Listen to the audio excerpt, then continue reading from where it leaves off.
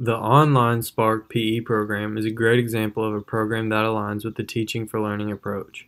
This program aligns with all the standards listed in Chapter 2 that qualify a program to be considered a Teaching for Learning approach. It is based on standards and outcomes and includes detailed units and lesson plans.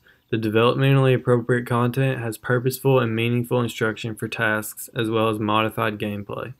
The program has specific feedback that is provided as well as an assessment for student learning. If someone were to visit this website, they would be easily informed about the best practices and programs within the PE program.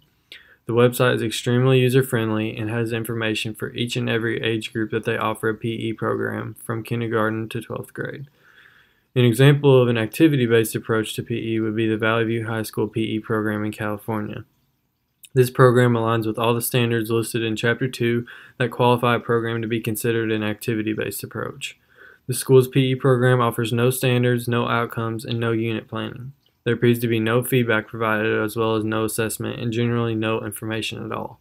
A visitor of this website would have a hard time being informed about the PE program at this school because of the lack of information, but contact information for the school is listed, so they will be able to gather information in the program about the program that way potentially. These two programs differ in what they provide. The Spark PE program gave an extensive list of information concerning everything that the program entailed. On the other hand, the Valley View High School PE program gave almost no information about the PE program at all.